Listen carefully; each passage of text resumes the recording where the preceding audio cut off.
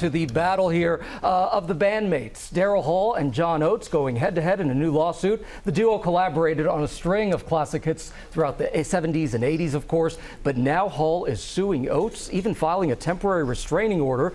Will Reeve joins us now with the details. Good morning, Will. Good morning, Gio. Good morning, all. To music fans of Hall and Oates, they're like the musical version of peanut butter and jelly. They should always be together, but it seems like now Daryl Hall and John Oates may have lost that love and feeling.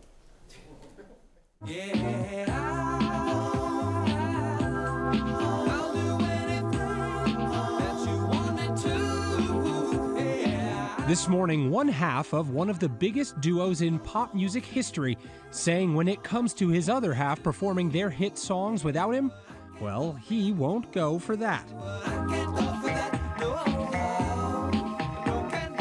Daryl Hall of the Grammy-nominated Hall & Oates suing his former musical brother, John Oates. Most details are sealed, but the case type, as filed in Nashville court, lists contract/debt and reportedly involves a dispute over division of royalties and/or over Oates performing some of their biggest hits solo on tour. Songs like Man-Eater and Out of Touch.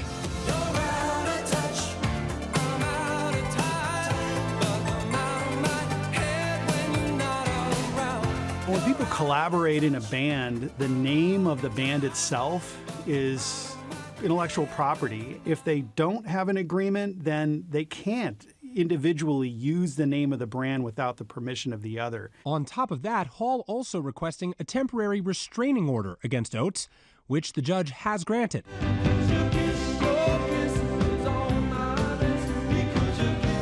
The duo burst onto the scene in the 1970s.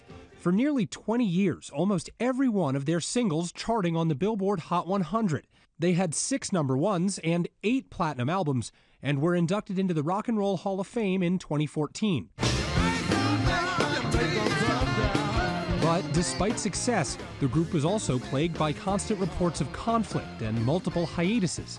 Hall reminding reporters their official name is not Hall & Oates, and appearing on a podcast with Bill Maher, creating distance from his bandmate. You still tour together, don't you? Yeah, but he's not my partner. Well, he's my business partner. Look what I've stumbled into here. He's not my creative partner. Their last studio album together was in 2006, but the pair continued to tour together, performing just last year. It'd be pretty difficult for these two to work together after this lawsuit.